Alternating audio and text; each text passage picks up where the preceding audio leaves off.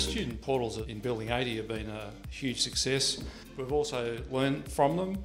So the new portals here in New Academic Street have been designed with more PowerPoints, they've been designed with student kitchens and microwaves and really comfortable seating.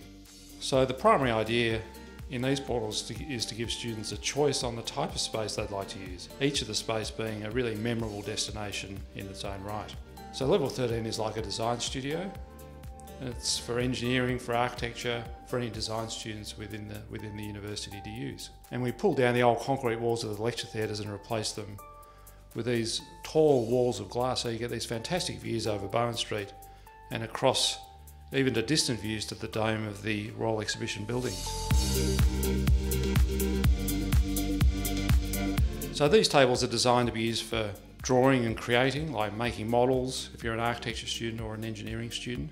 But there's also enclosed rooms, so if you're wanting to do some quiet work with some friends or work on a presentation, there's always a quiet space for you to find and use as well.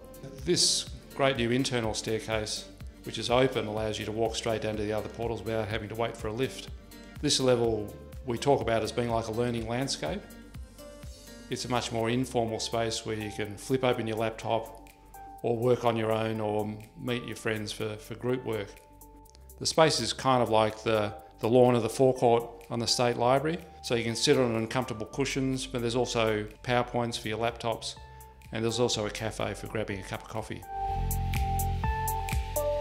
So this level is kind of like a hive. There's a series of cells within the hive, which creates a series of much more enclosed private study space for students. So it'll be a great place to work on your own, if you're solo, or to grab some friends and do some collaborative work as a group.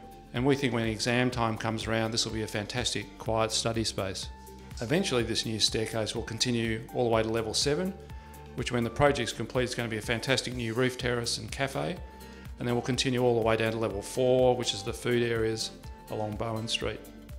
When the next stage of the project is completed at the end of 2016, it's going to create significantly more study space, more collaboration space, more lounge spaces, so you can stay and study or socialise in comfort on the campus. So this is the first milestone of the New Academic Street project, and it's a great taste of what's to come.